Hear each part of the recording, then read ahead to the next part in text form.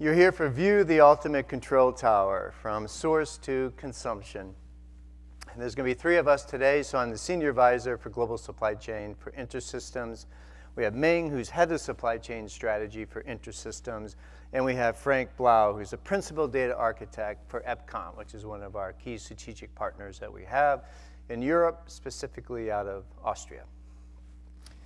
What we're going to talk about today is the importance of real-time actionable insights, and then we're going to show you what we call our ultimate control tower. And the reason why we call it ultimate is because we go more into just not the dashboard of what is happening, but we go into prescriptive, so predictive and prescriptive actions. So that's what we're driving with it. So it's twofold. It's the art of the possible, and we go into predictive and prescriptive insights, so we can make real-time decisions. And then we're going to talk about IRIS interoperability. So we're going to show how the data platform is used from an interoperability standpoint, with a continued use cases with a demo.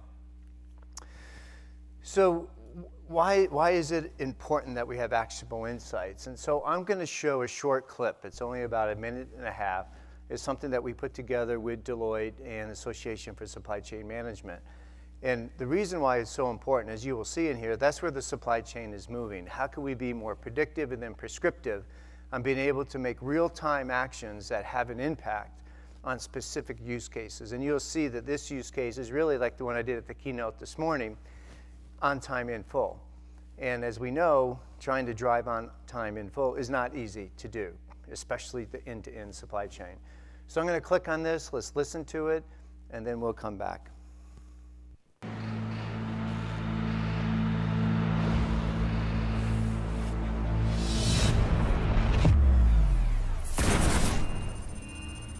Command, I'm getting an alert. It appears we have insufficient inventory to fulfill an incoming order. Production, what's going on? We're predicting schedule changes due to unplanned weather conditions. Analytics? Forecasts show a storm hitting in 24 hours. Social listening confirms the track, and sensitivity models are predicting asset downtime due to flooding and workforce limitations. Delays in delivery of raw materials could cause capacity loss of up to 26%. Production, what can we do? Running alternative production scenarios now. Our best option is to add capacity at the Northeast plants. An overtime shift would meet demand at positive margin impact. The problem is raw material inventory is too low for additional production. Supply, if we did go into overtime, is there anything you can do to get the raw materials there in time? Scanning inventory positions in storage and in transit. I've got raw materials on their way, but 5 days out. Wait. There's material in a warehouse we could get there in 2 days if we ship by air. We've got clear weather on that route and a 150-knot tailwind, which will save on fuel. We got raw materials in 2 days. We could make the order on time and stay within margin thresholds. Exceptions. Can we make this call to go into overtime and divert materials? Verifying this is within our tolerance to make a decision automatically. Command, we're good to go. No need to escalate to the supply chain planner. Okay, Digital Supply Network. Let's do it.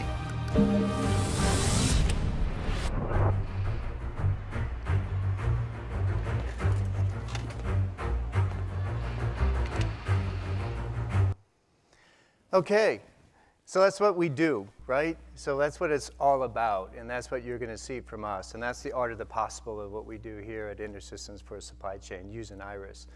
And just think about it too, and again, we were talking about this morning, is because of COVID and because of the Great Resignation and the loss of tribal knowledge, what if half those people that were in that show weren't there anymore? Would that mean that you couldn't do what you couldn't do what you needed to do? Most likely, but if you were using InterSystems IRIS, you could, because we're going to show you how we would simulate and be able to provide those prescriptive decision making. And that's really what this is here. So this is a little bit of a launch, is that we know the Indian supply chain is truly from source. We talked about that yesterday in the round table. It's truly the source of going from wherever your first mile is, internationally, domestic. We're moving it through production. Maybe it doesn't go through production, but if it does, we cover in production. And then we go from production to that last mile. So maybe it's omni-channel.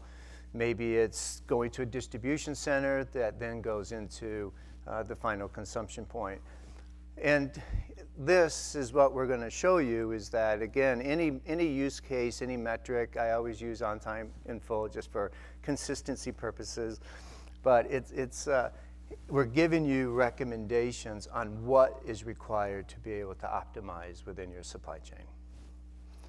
I'm going to hand it over to Ming, and Ming's going to take us through a demo within manufacturing and then outside of manufacturing and how we can have an impact. Good.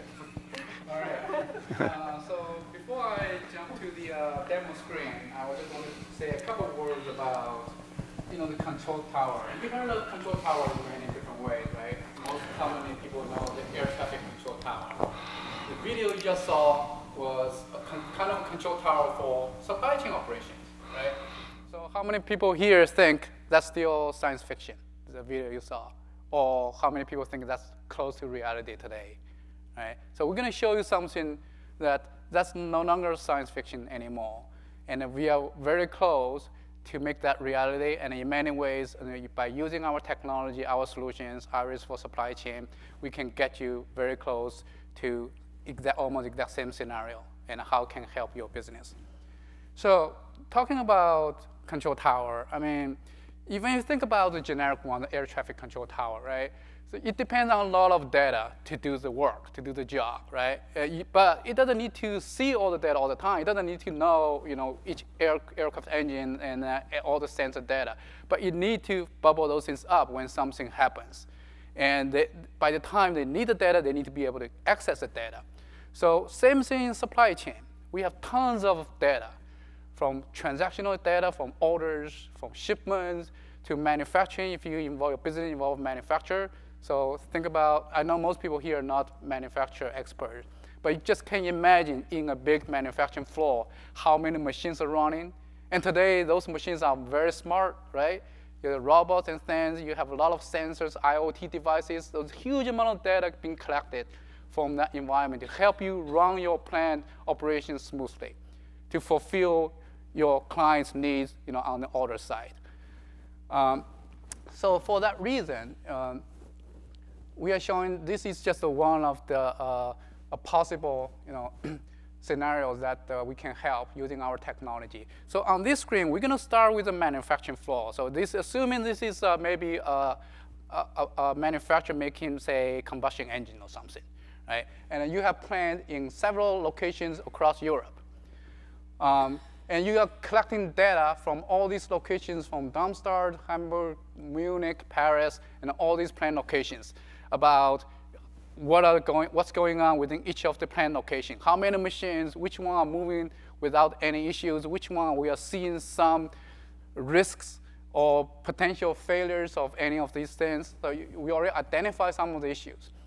So there's no reason for people to see all the detailed the data that comes in. And if anybody interested, I can show you. For example, this is going to be showing the real time the IoT data feeding in. So you'll see that. It's a live feed, right? But for most end users, it doesn't make much sense. But behind the scene, we're collecting all the data, and then we can tell you how is your machines running, what kind of risk you may have, or you may potentially have some potential risk over time. And that's what really this screen is showing us. So you see here, for example, at this particular location, we're showing unexpected outage.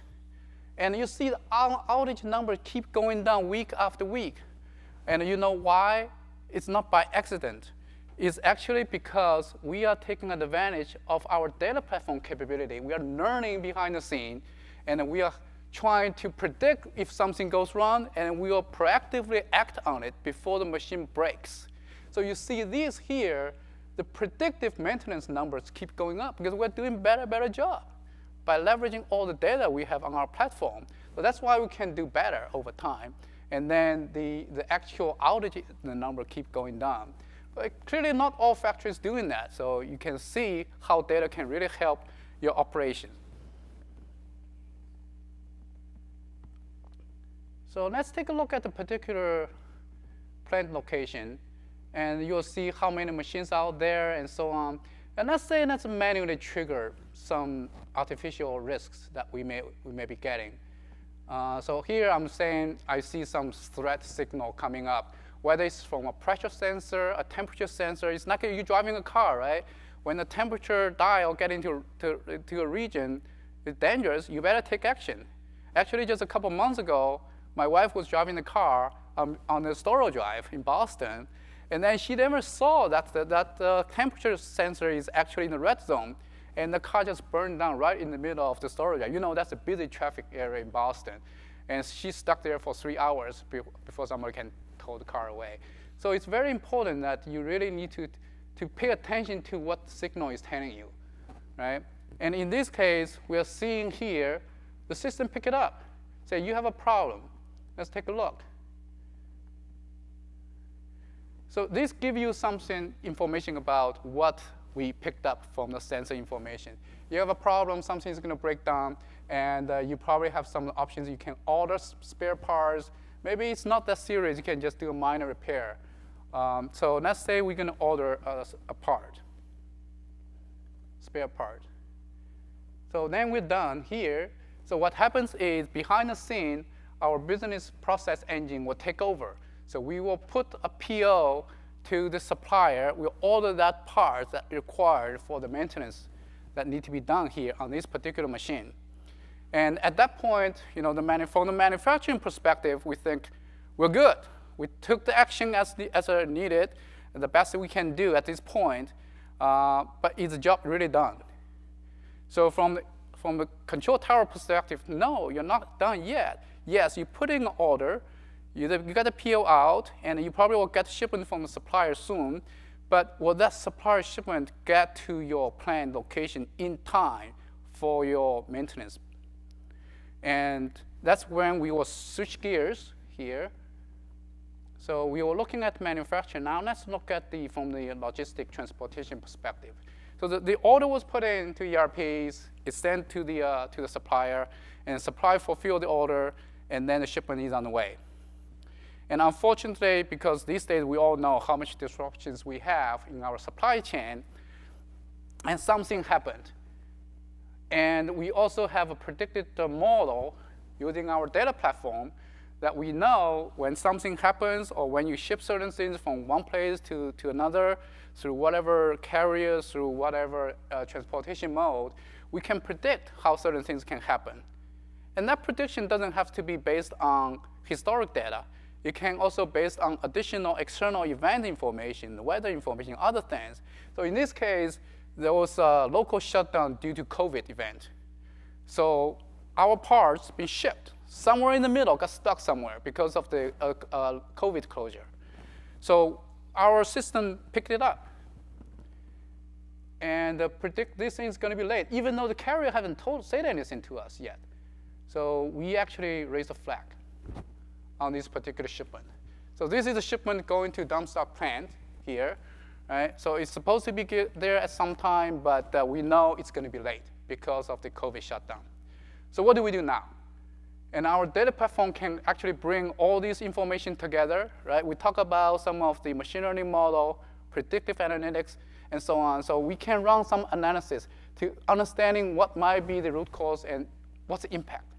What's the impact on my business? In this case, we kind of know what's the impact because one of the plant machine is going to be broken if we don't do something. We don't do the maintenance service, right?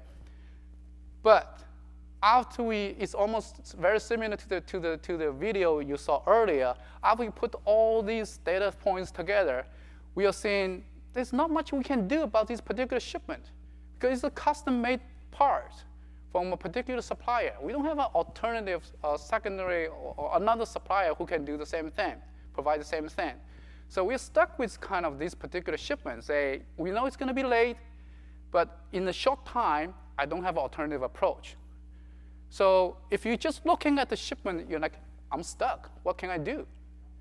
What can your control tower help us? So we say, OK, assuming it's going to be late, what's the impact, right? If that thing is not here, we either, the production machine shuts down, or we just wait, leave it idle and wait for the parts, do the maintenance. And what's the impact by doing that? So it going through all this input information that we have from one side of the supply chain to the other side, And it turned out that if we don't do the maintenance on time, we'll have a couple of sales orders that our customers are waiting for, which depends on these machines at this plant, is going to be delayed. So, and because I cannot do anything about shipment, I will mark these 2 orders. You have a problem. Both of these orders, you have a problem.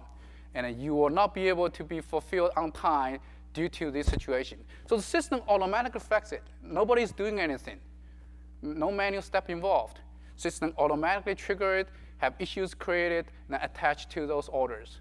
So at this point, if I'm someone in charge of on the customer care side, and I'm looking for after all these orders, I see my order here. There's some actions waiting for me to take. So this is what waiting action is about. So let's take a look. So this is one of the impacted sales order. So I know the root cause, our order impacted by delayed plant maintenance due to a late shipment of parts. So we know what caused it, right? That's how this issue got triggered. And we also know the root cause, everything. And if we don't fulfill this one, this is a strategic customer. We don't want to risk any customer satisfaction issues. We really want to help to see what can we do to fulfill this order on time for this particular customer. So the system will go through additional analytics that needed to be done by combining all the data, different processes. We'll look into manufacturing side, we'll look into logistics side, we'll look at all different plant locations. So we come up with a few options for you. And the first option is, so you have a problem at the Darmstadt plant. And looks like our Hamburg plant can also do the same thing. And one option is, let's move this sales order to be fulfilled by a different plant. Good. Again, supply chain is so intermingled, right? So if you change something in your supply chain, the impact is never isolated local. So what's going to happen? Yeah, this order will be fulfilled on time. But because you're fulfilling with a different location, you're going to encounter a little bit more extra shipping costs. Not a big deal, right? Not a huge amount of dollars involved. But the key message here is, because of this, we are putting extra workload on the Hamburg plant machines. What that means? That means you better plan for some earlier maintenance windows for that particular location, that particular machine. So that machine doesn't fail down the road, unexpectedly because of you're overloading it. So that's one option. And then another option is just wait for the parts. It will come sometime, right? And then just once the parts is here, finish the maintenance, and then make whatever product it's supposed to do, and expedite the shipment to your customer. So that's the second option. And if you do this, of course, because you're expediting the shipment, you're going to have extra shipping costs. But the key factor here is it's still going to be late. Even though you expedite the shipping, you're not making up all the time you lost due to the maintenance delays. So you're still going to be late. And so that's the second option. The third option is, why don't we leverage spare parts in Munich plants and redirect the current shipment to Munich? So they have some parts seems to be available there, ready for their local maintenance. And let's get that. So we can really do our maintenance at the Darmstadt location and then fulfill these sales orders on time. But if you do that, the current sales order will be done on time. But we are putting additional $250,000 revenue on risk at another location because the originally scheduled maintenance is not going to be done on time. And you are putting additional risk on some other critical orders, which is valued over about $250,000. So this is just to give you a taste that supply chain, we have a lot of data involved. I mean, getting the data is important, but more important is to how do you leverage the data to really solve business problems. And supply chain problems is usually not isolated in one side of the supply chain, right? The supplier side, manufacturing side, or the sales side, warehouse, internal logistics, DC, right? It's really, you move one, and the impact can be all over the place. And Frank will show some interesting stuff about graph data. So it's really, you can imagine it's like a graph.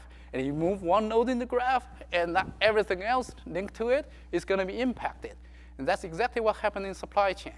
So you really need to have a good control of all the data and make them work together and be able to get insight out of it, be able to use your predictive analytics and prescriptive to really help you to find the issues and then take the best actions based on all the information that you get out of your control tower. So with that, I'm going to hand over to Frank. But that's not what I wanted to show you, so we're going to come back here for a second. So my name is Frank Blau, and I work with EBCONT in Austria, and I'm a data architect, which means I'm kind of a nerd. You can tell because I'm the only one in the room wearing a t-shirt, I think, so. Oh, excellent. Okay, so also nerd. So I like to preface this talk with something that's a little bit esoteric. Raise your hand if you've heard of Marshall McLuhan. One, and you've watched my talk though. Marshall McLuhan was a communications theorist from the 1960s and 70s, and he's very famous for saying one thing. He's really cool, but he's very, very famous for saying one thing. He said, the medium is the message. And Marshall McLuhan was talking about television and radio and that kind of thing. But if you extend that into today, you see very clearly that we're in a world filled with mediums, and we have to choose which mediums we want to communicate a particular message. And so what I did, and I did a talk about this, if you Google me, you'll find my talk about it, is applying this to data architecture. And the lesson from this, for me, is very simple. That structure, that is the structure that you put your data in, is as informative as the content. And what we've seen with InterSystems today is a lot of content. We haven't talked about the structure, though. We haven't talked about how it's stored. And the world that we live in today is multi-model. I don't think there's a single company out there that just has one kind of data. You may have relational data, right? Everybody has relational data, right? You may have time series data. You know, you may have DevOps data, machine data, whatever. But you may also have document data, like your application interfaces that your developers use. And you may also have other kinds of data too that you need to integrate together.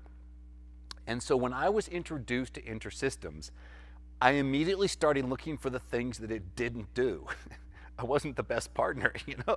I was like, what doesn't this thing do, and how can I demonstrate something? And this became very important to our relationship with InterSystems in that they asked me to say, okay, if you find something we can't do, show us how we can do this together. And I was like, cool, that I can do. So what I'm going to show you today is two examples of integration with what we call graph technology. And graph databases, raise your hand if you've heard of graph databases. They're the coolest thing ever, aren't they? I mean, the thing about graph is like the whole world is a graph database. So what you saw in the control tower, I sort of rebuilt this model inside of a graph database. And a graph database consists of nodes and the relationships between them. And to a data architect, this is really cool, because when we used to model things with people, when we were doing like data modeling in class and things like that, we would draw stuff like this on the board, right? Our whiteboards were filled with circles and lines. And then we would go away and we'd go back to our desks and we'd write really cool code about how that fit into a relational database, or maybe how it fit into a data warehouse or something like that. Well, in the graph world, guess what?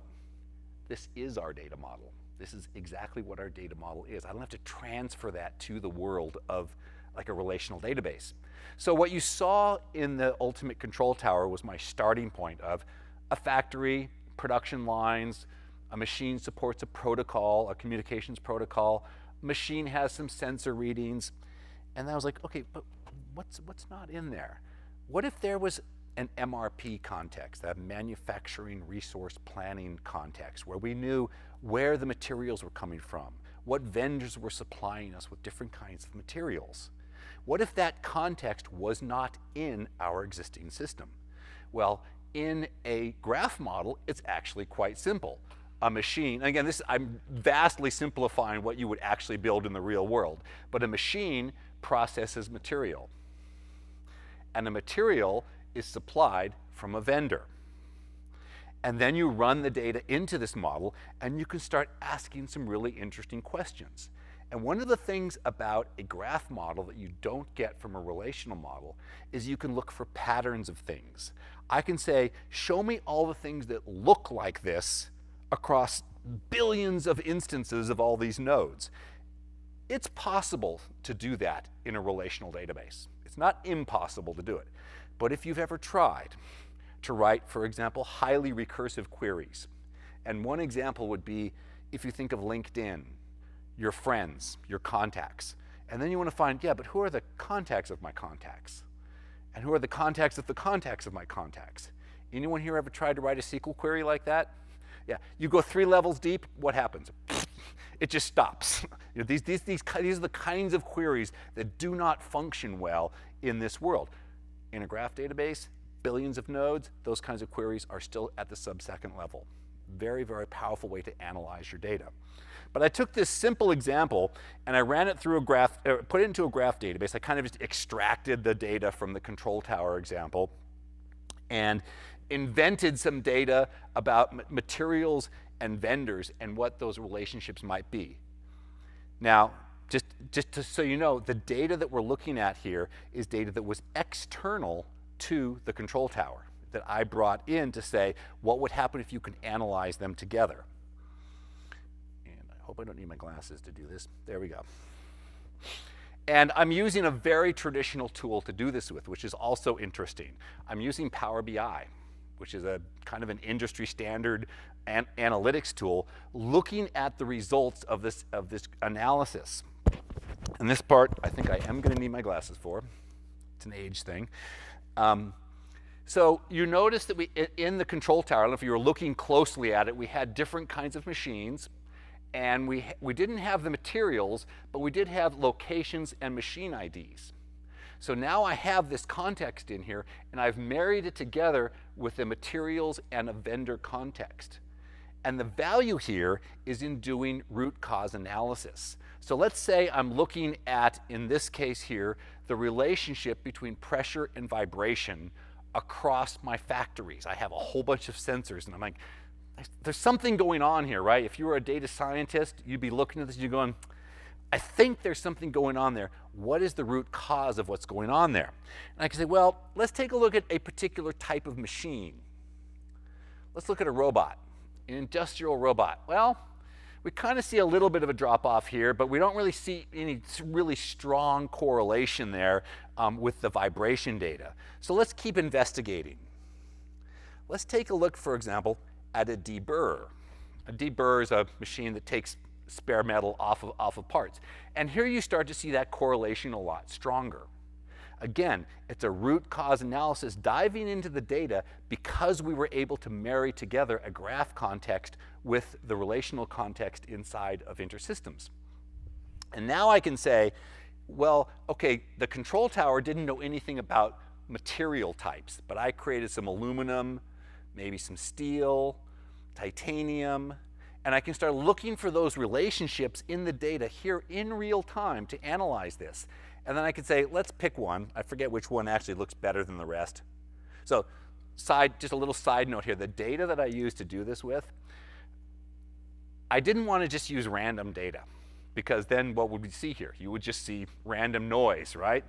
So I'm a total nerd. I actually have 3 weather stations running at my house that all generate data on little Raspberry Pis. And I'm actually using wind and barometric pressure data at the minute level to demonstrate correlated data. So just side note from a nerd. And then I can look at different vendors and say which vendor, for example, has these anomalies here for this root cause analysis. And this is an example of taking the InterSystems context, using interoperability, which was actually super easy to do. If anybody wants the nerdy details about the interoperability, come see me. I got tons of code for that kind of stuff. It's actually very easy to do. And bringing it back together. But this is just one example of interoperability. I want to give you just one more that I've been working on this past couple of weeks. It's a different graph model, and I went with something super similar.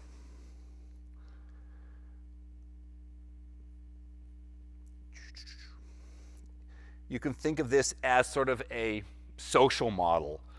I have a person who lives in a city, a person works at a company, and they work on projects, and they're friends with. This is sort of the bare bones example we use to demonstrate graph data all the time. But it did something a little bit different. I populated this with data inside of InterSystems. I stored these relationships inside of InterSystems as relational data. So Frank lives in Dornbirn. Frank works at EBCON. These are what we call triples. There's just a simple way of demonstrating graph data.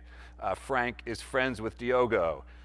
Fernando is friends with Frank. Basically creating all these different triples in the code. And then I took these codes, these triples, and I put them into my graph model. And I'm going to show you what that looks like here. Because I can now explore my graph. And I can say, let's start with just one person. Okay, so here's the people that you saw. And I can say, here's Frank, and here's all the things about Frank that I know. Frank is friends with, Frank is friends with, Frank lives in, Frank works at. Yeah, but what about who else works at? Okay, all these other people work here too. Now I see a relationship, I'm starting to see some relationships pop out here about people that know Frank, but they work with and friends with Diogo. Well, what does Diogo do? Oh, Diogo lives in Vienna, for you non-German speakers. Who else lives in Vienna? This kind of analysis, and I want to bring this back to the Marshall-McLuhan thing about the medium is the message. This kind of analysis doesn't happen from just looking at relational data. This kind of analysis is particular to graph. And not only can you look at this and go, okay, I see some interesting relationships there, but I can write what are called graph algorithms on top of this to say, for example, who are the people who are 1 hop away from me? Who are the people that are 2 hops away from me? Of the people that are 2 hops away from me, which ones live in a particular country? And if you start thinking like this, if you start thinking about structure in this way, we're no longer just focusing on content now. We're thinking, if I reorganize my data into these patterns, I can get an analysis out of it that is not available at any other ecosystem that I currently have available to me. So what I did here, and this is really cool, I did it in kind of a, let's just call it a hacky sort of way, because I didn't really have a lot of time. And when I came to the conference this week, I spent some time with Guillaume, who's the author of the embedded Python stuff, and it blew my mind, and I felt horrible. I was like, how can I demonstrate what I did to people who know what Guillaume's capable of doing with Python? Because it's so much more beautiful than what I wrote. So I kind of promised myself I was going to go home and rewrite my thing. I was going to try and do it for today, but everyone told me not to, particularly my boss. He says, no, don't mess with your demo. You're going to break everything. But I ran a graph, I created a graph query that again, it's the kind of query that you would only do in graph. And that is, show me everybody that's 1 hop away from me and give me a count of those people. Give me a count of the people that I have 1 hop away from me. And again, there might be ways to do this in a relational database if you had a pretty complicated relational structure, but this is the kind of thing that happens at scale in an interoperability with the outside platform of Tiger. But that wasn't enough for me. I was ambitious. I said, this is kind of pointless unless I can also get this data back to InterSystems also. Interoperability is not a one-way street. Interoperability means I can analyze data that's in InterSystems using graph technology and take the results of it and put it back into InterSystems. And that's where the embedded Python stuff comes into play. In the embedded Python world, I have access to all the things that you can do in InterSystems. all of the productions, the business objects, the processes, the rules, all that kind of stuff is available in Python libraries. But guess what? The outside world is also available in Python libraries, including the graph database.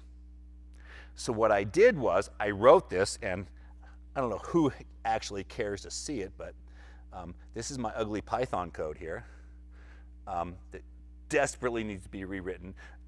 But it basically, I took it and I said, connect up to my InterSystems instance, write a query, get all those triples out of my query, put it into my graph database as all those graph objects, then execute that one-hop graph query on the graph platform and take the results of that and bring that back into InterSystems. So now you have the ability to do this analysis and bring it back in, and that's exactly what I did.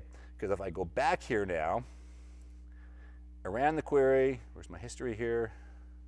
I put it into a table called persons. Yay, it worked. So now you can see from my model, and we could go back and count them if you really wanted to, but Fernando has 4 connections, Frank has 3, Diogo has 1, Alex, I'm sorry, you have no connections, and Steve has 3. So this is an example of taking graph technology, taking content from InterSystems in real time, processing it, and pumping it back into InterSystems as a model. So what you've seen here is a couple of things. We live in a world where we cannot exist in one ecosystem. We cannot exist where everything is in one ecosystem. It's a multi-model world. And the multi-model world requires interoperability. And this interoperability is really available on this platform. You have to do a little bit of nerdy stuff, but I like doing nerdy stuff, so it's okay for me. But it is possible, for example, let's say my graph was available as an API. I could actually execute the API through the API manager inside of InterSystems also. So there's a lot of ways you can interact with the outside world and get this rich insight that may not be available if you're only looking at a single part of one platform. So that's my demo, and I think we want to open it up to questions if anybody has any about this crazy demo that I did and how you could get into that world. I'd be happy to take questions if anybody has any. Any questions in general? You can ask Ming questions too, actually. So applying this Yeah. as an example to the supply chain. So applying this to an example of the supply chain would be, let's say, instead of people, could be routes or highways or streets or etc., or even different freight forwarders, etc. So that way it can actually calculate those relationships, and of course those relationships can then also have attributes of dollars impact, right? So then when you decide to actually see the top rated options, that's how you can be able to get that impact in aggregate. Absolutely. But there's one thing that goes on top of that too. So what we're describing here is using a graph to do like a route model. And that's a very common use for graphs, basically, because that line between the two routes could have attributes. It could have time. It could also have cost. It could have all these different things. You could say calculate the shortest or the cheapest route for me in real time. But the other thing you get from graph databases is when you query them, you're not just querying content.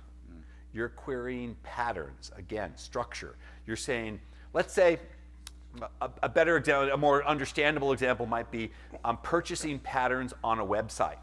Let's say I go to Amazon.com and I'm going to buy something, and I go page A, page B, and then I check out page E. A, B, E is my pattern. And over time, people realize almost everybody does A, B, E. And then they start seeing people who do A, C, E, right? And you're able to query it as that pattern, not just as individual discrete things. You can say, who looks like that? And of course, the kinds of queries you can write, your machine learning people and your data scientists, they love this because this gives it to them in a really digestible way. I can say, how far away are they in the patterns? How far away from each other are they in the patterns? Are they so far away that it's totally an anomaly? Or are they far enough away that maybe it's just a slightly different behavior? And you can quantify this in this technology also. And again, because you have the ecosystem of InterSystems with all the content in it, it's really easy to push and pull from these other technologies to get that kind of analysis. And then the results are easily available in things like Power BI and stuff like that for analysis, as well as native in the platform too. I just did Power BI because I could. But that's sort of what I show is that you can actually do this outside connectivity piece and bring the stuff back in for those answers. Super cool. Any other questions? If anybody actually, if there are any nerds who actually want to see the code, I'm happy to show that too and share it around. So. And also, if anybody interested to see a deep dive in the demo, we will be setting up something outside. Yep. Feel free to stop by, and we can continue that conversation there. Okay. Thank you very much. Thank you very much for your time, and hope you enjoy the rest of your conference. And if you need tips on things to do in Seattle, you can come see me too. I'm a native, so thank you.